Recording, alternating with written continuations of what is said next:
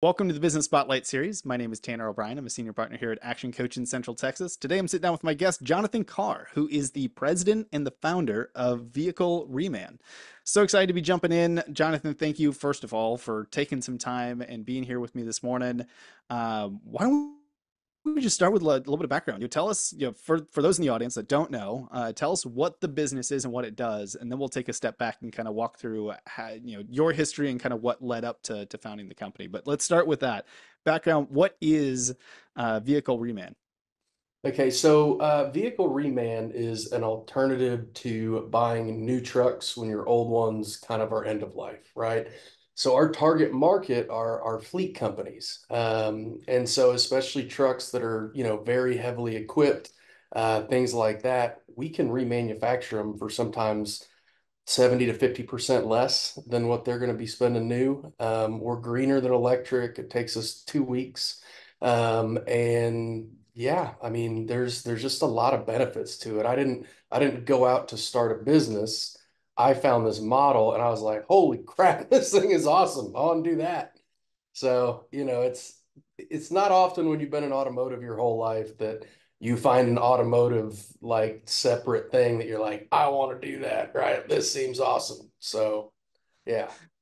Awesome. I mean that is super clear. I love that, and I'll ask some questions as we get kind of deeper into it. But let's take that step back and let's talk a little bit about kind of your journey. I know you and I were talking just briefly beforehand. A number of years in kind of the automotive industry, kind of coming through this thing. Give us the snapshot, the high level view of kind of what your journey has been leading up to founding this business. Yeah, yeah, for sure. So, I grew up in automotive. So my dad started a repair shop about a month before I was born. And he started it because he went to a place and just got typical, crappy service. And he went home and he was frustrated. And so he wrote down like the top 10 things he was frustrated by. And he was like, loving your neighbor as yourself checks every one of these boxes. It fixes all of these things. So he'd never been in automotive or anything, but he felt like he saw an opportunity. And so he did that. It was just the one shop for probably 15, 20 years or whatever, me growing up. And then it started growing. And so it's called Christian Brothers Automotive. We were actually talking because I used to run the store right down the street from you. And so, yeah, it was just a really neat opportunity because I got to, be a service writer. I got to, right, clean the shop and the toilets and all that kind of jazz. Then eventually I had my own franchise, did some store turnarounds, things like that. And then went to the corporate office for about 4 years. And just kind of got to see everything at the macro level, which was super cool after, being store level for so long. Oh man, that is so cool. So where was this transition into kind of starting the business of today? At what point did kind of that come about? Taking that leap and moving into this realm. Kind of tell me a little bit about that transition. Man, it's kind of a crazy story. So I was running our charitable foundation when I found out about this. And our biggest project is we were fixing cars for free for single moms. Okay. And so I was networking and trying to find people that might support or whatever. And I met this guy and he was like, man, I was in this business with this guy years ago and it went great. And it's automotive. And he started it because he wants to help single moms. And I was like, man, if I didn't trust you and know you, like I would think that you're making that up. But I was like, man, I guess I ought to meet this dude. And so I did, and we just hit it off really well. And so I ended up taking over the company from him. He's still involved, and yeah, it's been a cool thing. It's been a really cool thing. I love that. Uh, I got some fun questions that listening to the background, kind of knowing now a little bit more of the story. So like for transparency, clarity, all that kind of stuff. Your dad started Christian Brothers Automotive. Is that Yes, sir. correct? Hmm. And then that turned into a franchise model, is Yes, what I sir. heard. Beautiful. So I got to ask some questions because one of the things I love talking to other people about is family business, working with family, things like that. We hadn't talked about this beforehand, but I'm actually in business with my parents. My Okay. dad's been in business with he was in business with his his father, my great grandfather, like all the way back through, they had a moving company back in the day. That's awesome. Um, so, family business is one of those things that's kind of near and dear. But wanted to get kind of your take. Growing up around a business that has kind of ended up turning into a family business. You worked in the business with your dad and watched it grow and all that kind of stuff. What was that like? What were some, I don't know, some lessons learned along the way of things that like worked really well, and some things that as a parent-child relationship in a business that maybe didn't go as well as it could have. Oh man, there's lots of all of that. Um, Man, I don't want this to be a cop out or anything. But like my dad barely graduated high school, didn't go to college. My brother and I are not that far off academically, right? And so what we honestly say and what I truly believe is like the reason we were successful is because we did our best to apply the fruits of the spirit to everything that we did.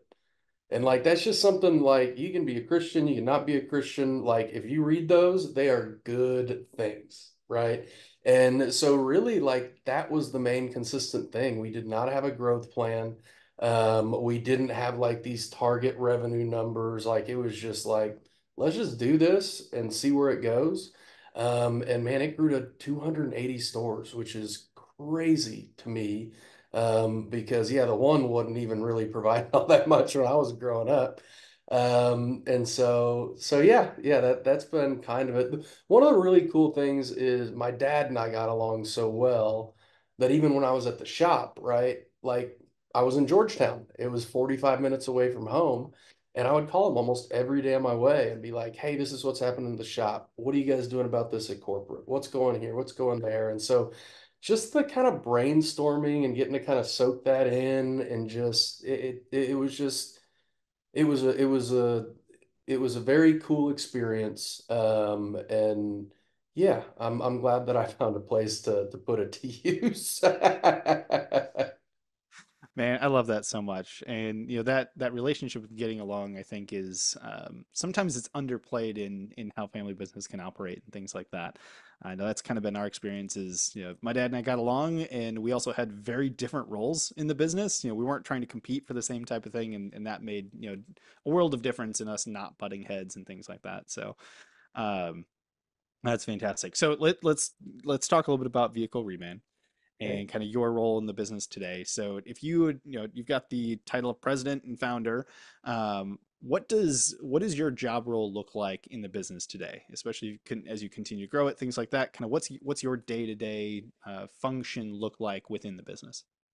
Man, good question. I'm wearing a few hats right now, but I would say the things that I'm really trying to drive is one, sales. I've never done cold outreach before, and it is not easy, and I'm kind of learning as I go. So just a lot of kind of trial and error stuff there. But then the other thing that I'm really trying to work on, or I have worked on, I think we're at a good place on, is our pricing model. It's just a different animal than consumer, right? Than Christian Brothers. And so I was kind of pricing stuff more towards that, like with no intention to be like, I'm going to make all this money off these people. It was just like, that's kind of what I knew. So just really changing, how we structure things and how we price things. And dude, there can be 150 parts on these tickets. It can be 120 labor hours, right?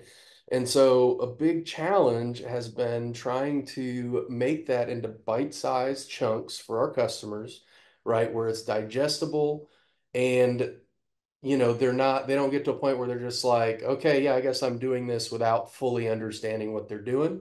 And really getting to make decisions, right? On what do I want to do? What don't I want to do? That was always our intention, but I just realized it's way different, right? Like when I was at Christian Brothers and you call a customer and you say, hey, this thing could be as much as $2,500. Let's go through it and say, hey, you may not need this because of this, et cetera, et cetera. And that's what I was doing with these tickets, and they're 20 to $100,000, right? And people just don't have the same level of patience or care once they see that number, and I'm like, no, but we'll drop it by half, I promise. They're like, yeah, okay, buddy, whatever. Talk to you later. So we've kind of changed things with a bigger variance to kind of cover a lot of the unknown stuff, which has been helpful. And then really like customer service and wows, right? Like I was talking to my dad the other day, and it was just great to kind of be reminded of the fact that like our lobby is our truck, right? Like one of the things that made Christian Brothers successful early on was it was revolutionary to have a clean lobby, right? Like he walked in and like that was a big deal.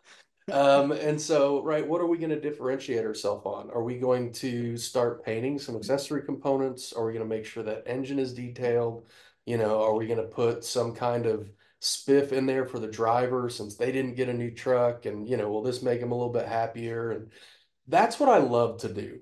That is my favorite. I would love very much to just have some consistent sales coming in, nothing crazy. And for me just to really get to focus on quality and wowing the customer. Because yeah, I was bad at a bunch of stuff running shop, but quality and customer service I was very, very good at. Oh man, I love that so much. Uh, Well, you bring up kind of an interesting or a good point, I guess. The difference in clientele or customers. So if you're working primarily on fleet vehicles, that lends to business clients versus consumer clients, right? Which is a different animal when it comes to marketing and sales and kind of all the different stuff that comes along with it. Um, so with that, kind of what have you found to be most effective in kind of having some of those initial conversations, or going into cold outreach? What methodologies kind of have worked best for you? Kind of what have you tried that you're like, I don't know if that's kind of the best fit for us, Oh but gosh, I got lots give of us those. yeah, give us some of your experience on what you've experienced in your business. Man, honestly, like the most successful thing I've done so far, and obviously it's so simple, which it always is, and I just started like a week or two ago, was LinkedIn messages. And all I do is say, do you think you would ever consider remanufacturing your fleet? And it's just that question, right? And I think before what I've been saying is like value, value, here's the stuff you should care about, blah, blah, blah, blah, blah. And, I just needed to figure out a way to kind of open it up for them to come in as they please, right? And so that's been cool. I will tell you one of my favorite things about B2B that I didn't see coming was now take this with a grain of salt, but like, is how much more reasonable the customers are. Like, because they're in business to make money, and they understand that if they, aren't like allowing me to do that, then it's not going to be a good relationship. And one of my huge things is win-win. Everything's got to be a win-win. Mm.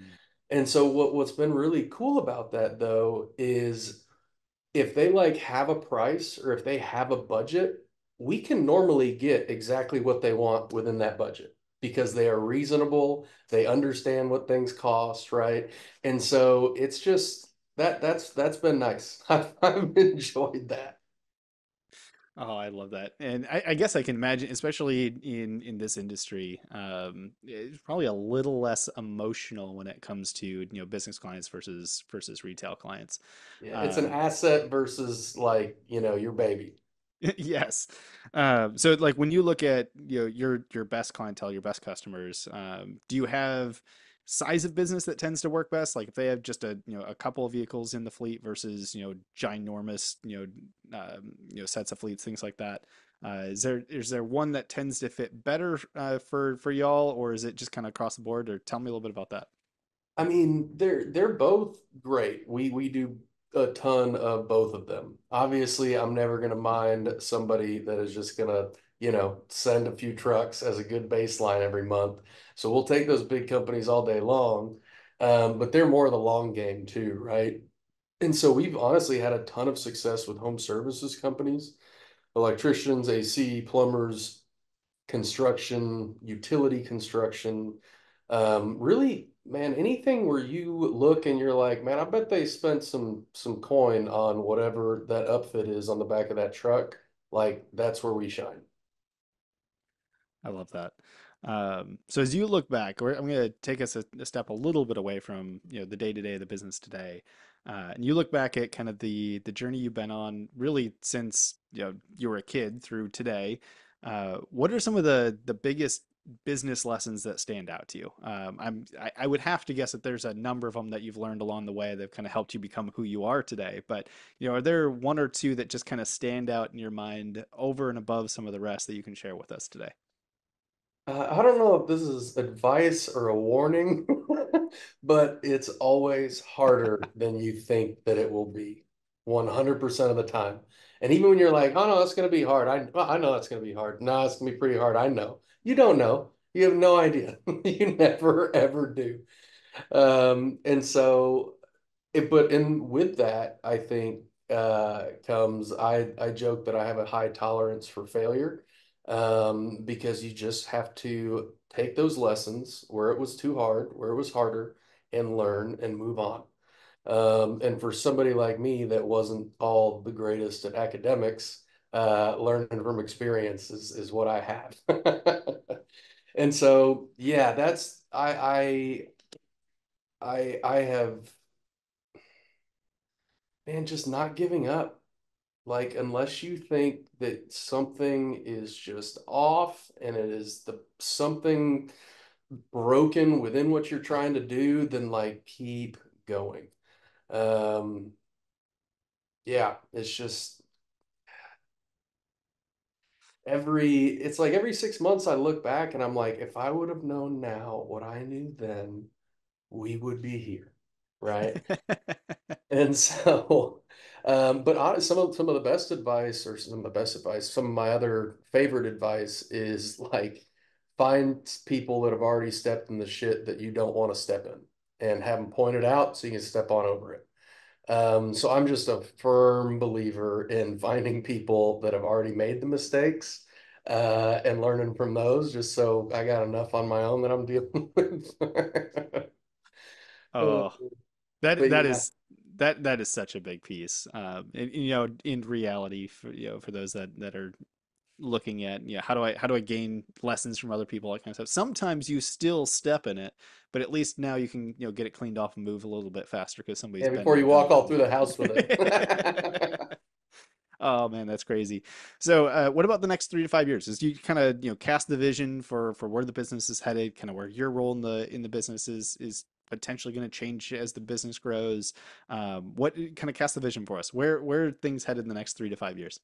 Oh, for sure. Thanks, man. So, first step is to get the shop that we have in Gerald running at capacity consistently and efficiently, and with the highest of quality control, right?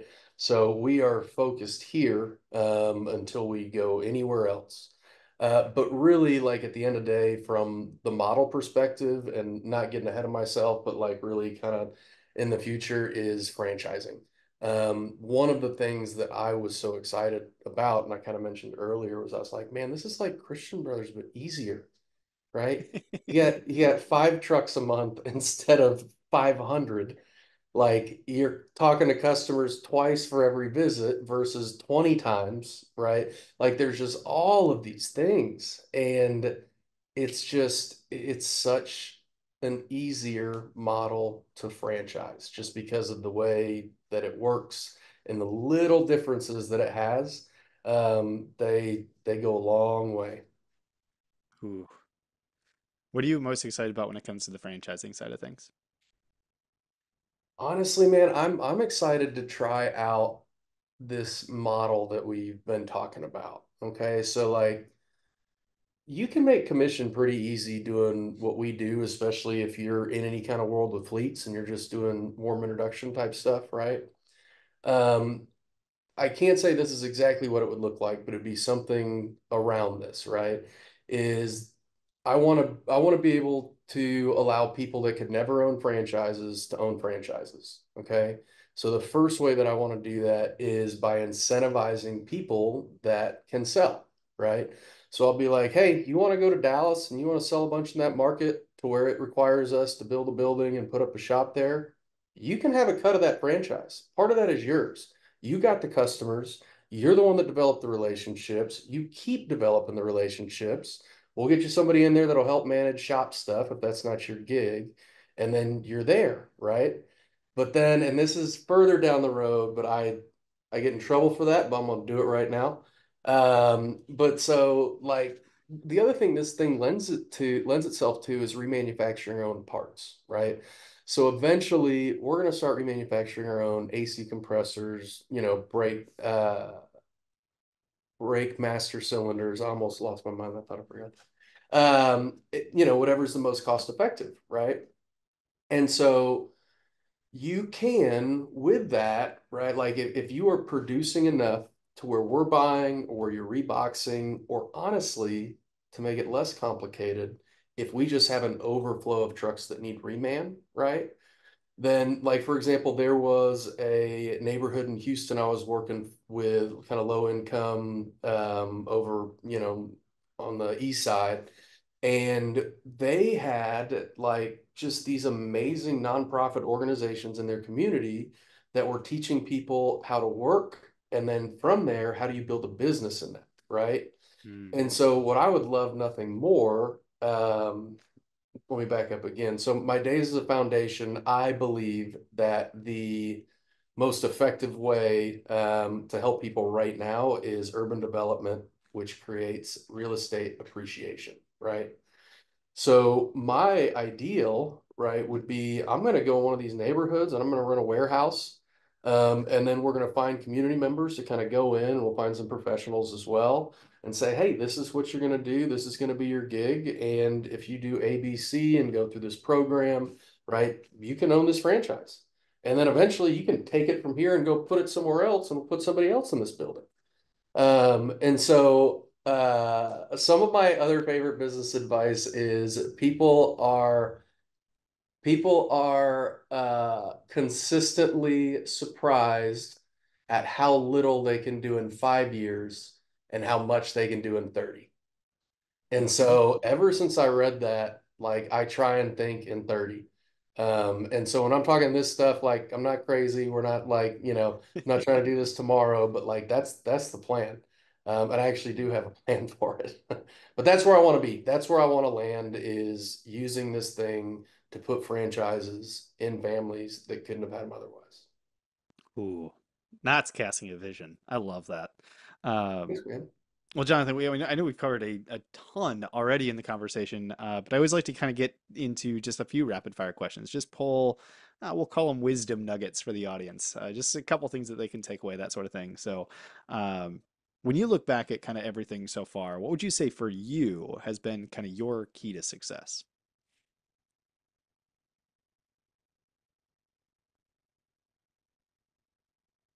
Man, I don't know what your audience is, but like it has been my relationship with God.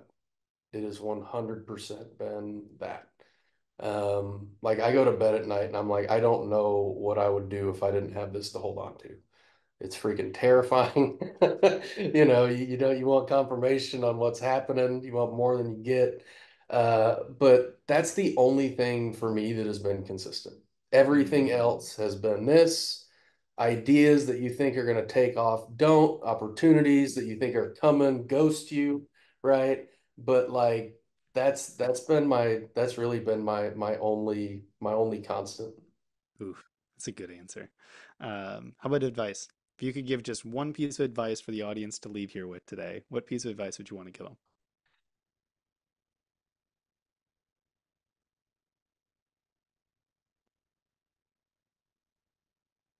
Honestly,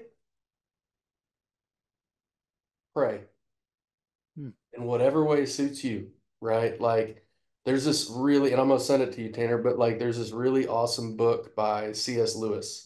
And it's actually just a compilation of different chapters and essays from his books, like over time. Do you know what I'm talking about?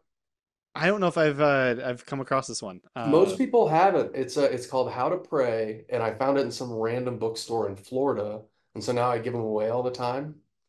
But that book changed my life more than anything, because it made me realize I don't have to be in any certain kind of way. I don't have to pray in any certain kind of way, right? Like all he wants is my honesty. That's it. And one of the quotes from there that I was like, man, that's cool, right? Like, what a cool God, where he basically said, C.S. Lewis is saying, man, even if you don't want to talk to him, even if you're mad, yell at him and say that I don't want to be this way. And he will honor the fact that you know that your heart is not in the right place. You don't have to get right before you can do that. Like, God's tough. He can handle it.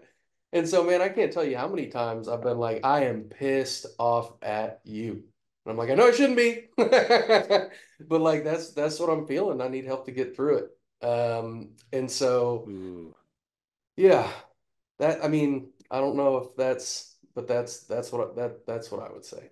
Dang, I love it. And that like basically answers my next question, which is a book recommendation.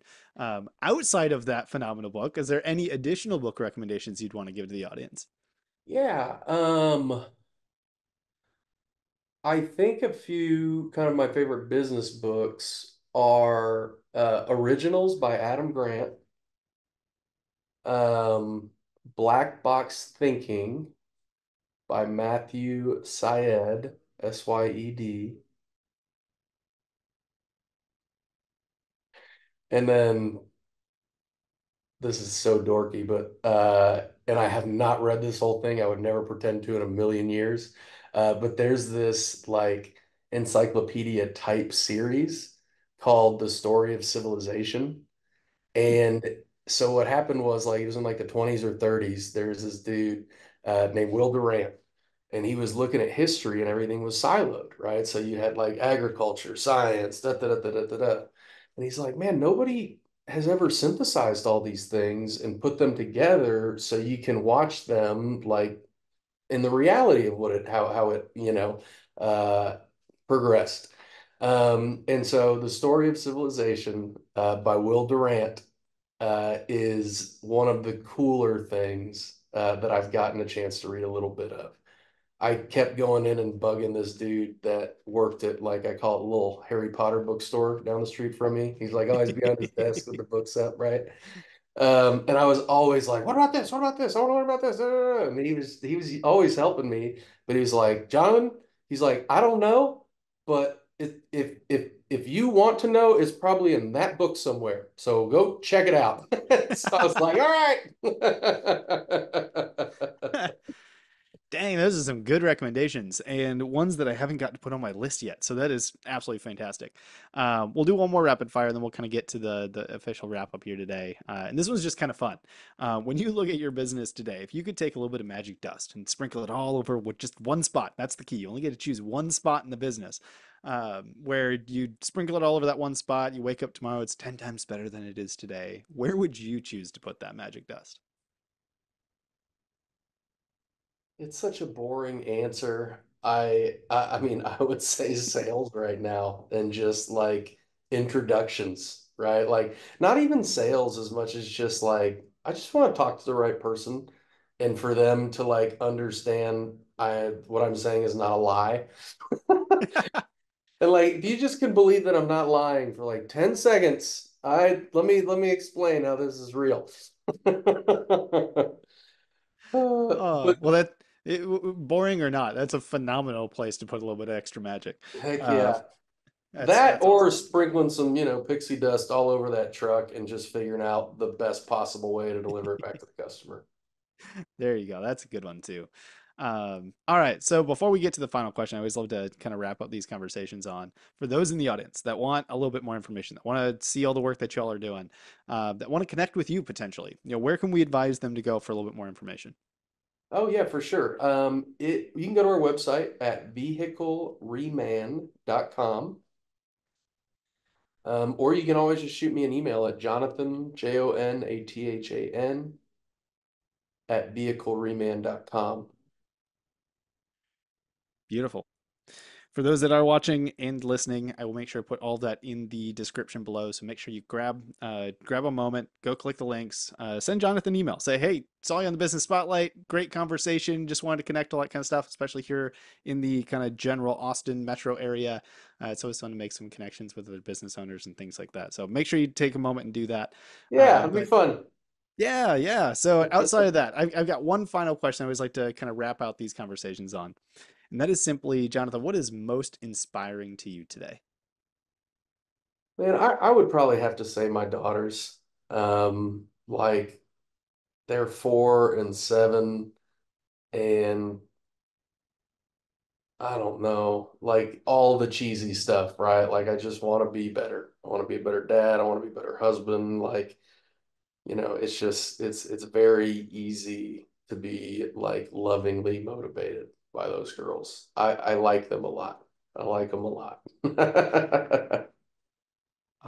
It is always fun to kind of hear the answers when it comes to family and things like that. It is truly inspiring. So, Jonathan, thank you so much. This has been a genuine pleasure.